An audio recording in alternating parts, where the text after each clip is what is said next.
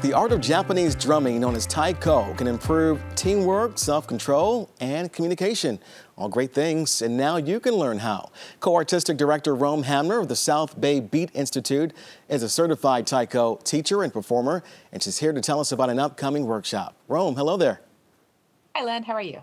Doing well. Thanks for being with us this morning. Now, for those not familiar with Taiko, tell us what it's all about. Break it down for us. So, in a nutshell, Taiko is Japanese drumming, but the way most of us know it now today, it's really a combination of Japanese drumming and jazz. And the person who is credited with inventing this modern face of the art form was a Japanese man who was a jazz drummer. So the kind of drumming you'll see in Taiko today tends to be pretty athletic. It's part music, it's part martial art, it's part team sport. There's a very large theatrical element involved, and it is really fun. Along with being fun, it also helps you improve a lot of things. A long list here. Tell us about those. Yeah, so Taiko is great, obviously, for sense of rhythm, for developing a sense of rhythm. And what folks might not know is that a strong sense of rhythm is really highly correlated with stronger literacy. It's also got the benefits of, like I said, it's a team sport, so it's group drumming, and each member of the group is responsible for their own rhythm line. So participants learn a lot about sort of being responsible for and owning the part of a thing that is theirs, but also making space for the other folks that they're working with and playing with to put forward and contribute the thing that they are responsible for or that they have as their strength. So there's a lot of social emotional growth that can happen from playing Taiko as well. And on top of all of those things, you can burn some calories too, right?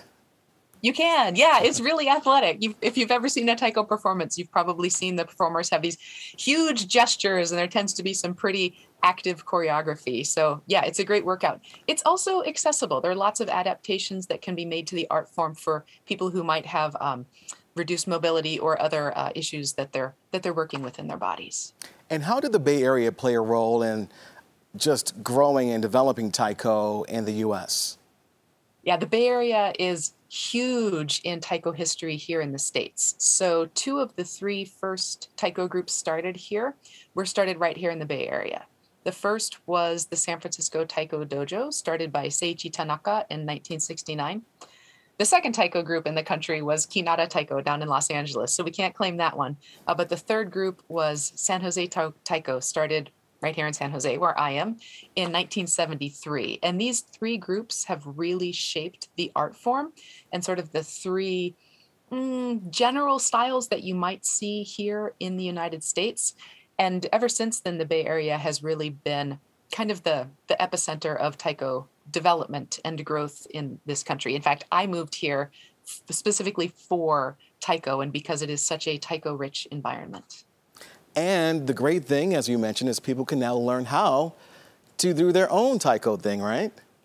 Right. You can go to the Playful People Productions website, which is playfulpeople.org, for the information and for registration. It's a first and third Saturday class starting October 2nd, running through December 18th. And folks are going to get a nice grounding in the basics of the art form.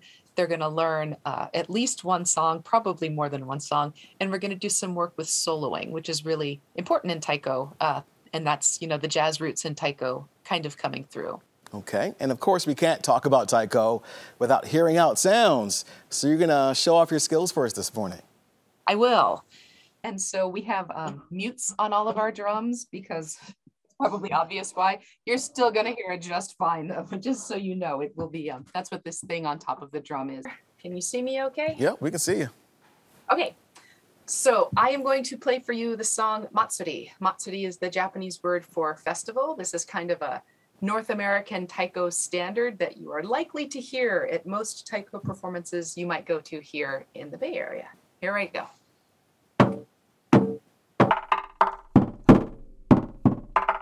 Sa.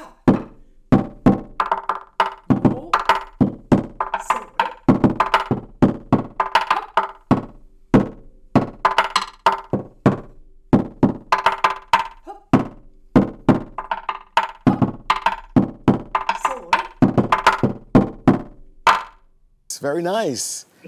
Showing off the skills for us. We appreciate it. Sounds good. It's been my pleasure. I think I might have to learn myself. Thank you so much, Rome. We appreciate it. Thanks, Len. It was nice to meet you. Nice to meet you as well. And the South Bay Beat Institute's 6-week Taiko drumming course begins October 2nd. For more information, visit playfulpeople.org.